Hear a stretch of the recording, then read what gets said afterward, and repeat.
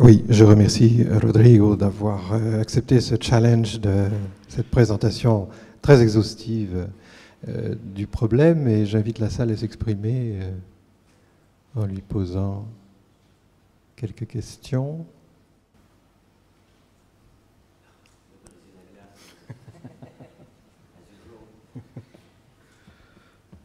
Just to break the ice.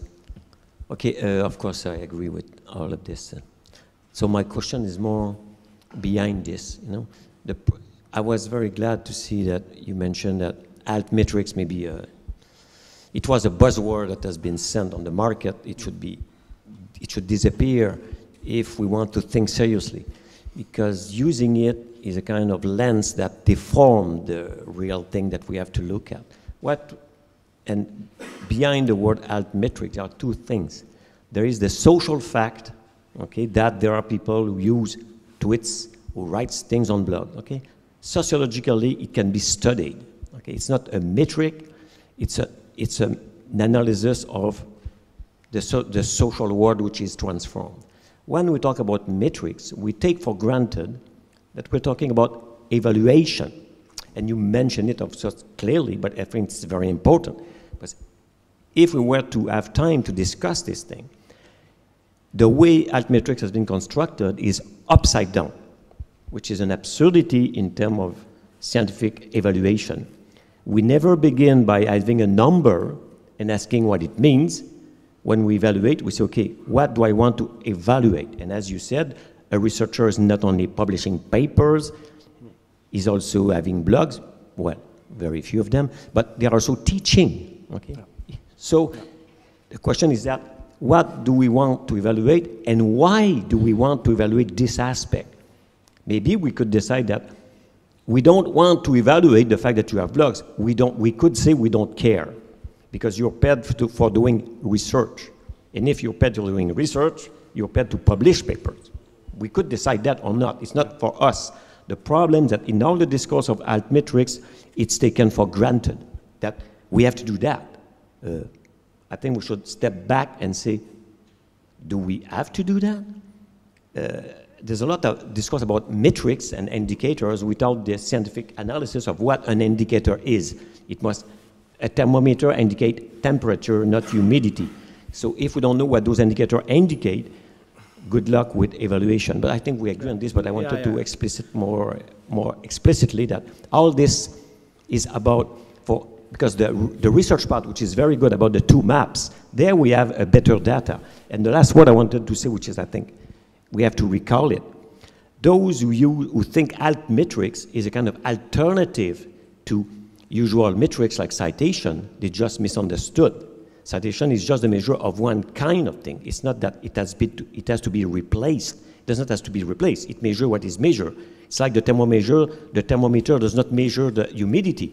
The hygrometer measures humidity. So you need both apparatus to measure what you want to measure. And the difference between citations and that is that for 30 years there has been work in sociology of science before anyone in the 80s started to use citation as an evaluation tool that we understood a bit more because we have been studying it since the 70s, in even 1965.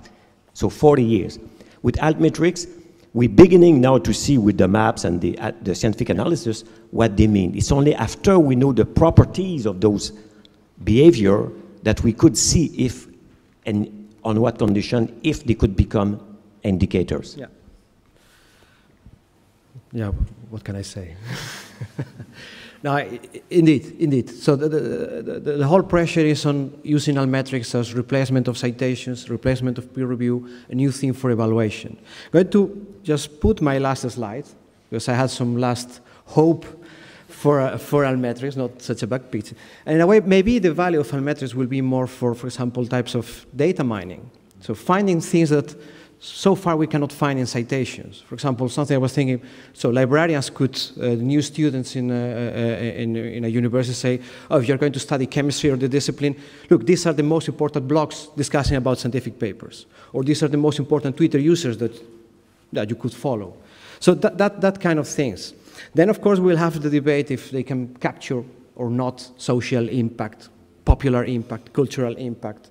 So we are still working on that. We may end up saying no, but we may also find some value, some interest for that. But I fully agree. I think, but it's also with bibliometrics. So the whole debate on the H-index, the whole debate on the impact factor is about having one indicator to tell you everything.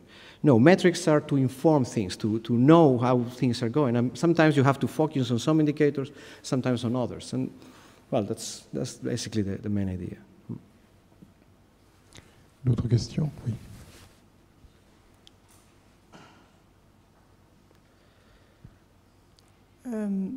Is it possible to speak in Spanish? But I don't know if sí, prefiero porque estoy más cómoda en español. La pregunta es, yo soy bibliotecaria en una universidad en Toulouse y yo temo que este sistema de medida llegue los investigadores a utilizar cada vez más las redes sociales académicas, de las cuales nosotros bibliotecarios tratamos de limitar un poco su utilización por cuestiones de baja perenización de los artículos. No, perenidad de la... ¿Cómo?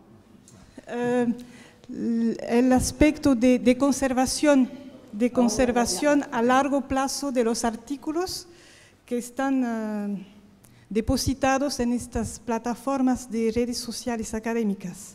Preferimos que depositen sus artículos en plataformas públicas. Entonces, este sistema pueden incitarlos a utilizar más redes sociales académicas. Okay. Y eso es mi temor un poco. Okay. So I'm going to translate. Probably Google Translator type. So basically you are saying that you have some concern on the massive use of these social network tools, because then scientists may start to place their outputs, their scientific outputs in other sites that don't have guarantees of, for example, conservation, like I would say libraries and repositories have.